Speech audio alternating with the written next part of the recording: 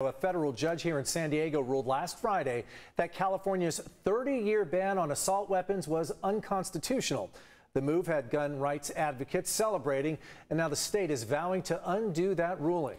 News 8's Kirsten Holmes is live with the local ties to this case that is sending shockwaves throughout the state. Kirsten? Yeah, Marcella and Carlo, the case at the center of this fight is Miller versus Benitez. And that Miller is James, or Jim Miller, who is a local attorney and an El Cajon school board member. Now, we talked to his attorney via Zoom, and his attorney says the governor has this case all wrong, and they're willing to fight all the way up to the Supreme Court. Community, for folks that wax on about public safety, and they sit back passively and say nothing about this outrageous decision, shame on them. What frauds they are. They better remember that it was Reagan himself that led this nation, not just the state of California, in advancing gun safety laws. Strong words from Governor Newsom in his announcement to appeal the assault weapons ban ruling. Meanwhile, John Dillon, who represents John Miller and other plaintiffs in this case, says the judge made the right call. We gave the court just an absolute vast amount of evidence and factual information.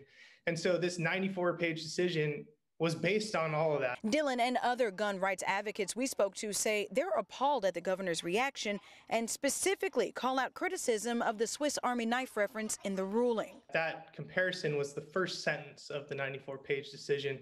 So everyone who's criticizing that statement clearly didn't keep reading. You can easily configure the AR-15 to any sort of use that you want to use it for, whether it be for hunting, self-defense, recreational shooting, competition, or even malicious service. Still, emotions run high as community leaders join the governor's effort to appeal that ruling. It is insulting to read his decision where he called the kind of weapon that killed my son akin to a pocket knife.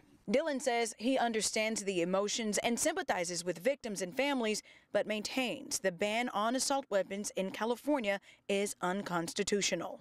The facts in reality just don't support those types of claims. Tell you, this is only the beginning of a long, potentially really long legal battle. In the meantime, the ban on assault weapons in California remains intact.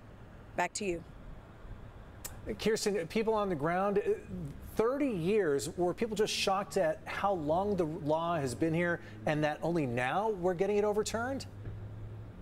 Yeah, believe it or not, they've been fighting this law for years, and right now they're like, yay, we have a win, but it's only the beginning, like I said, in a legal battle that they know that they're willing to take to the Supreme Court, but they know it's going to be a little bit.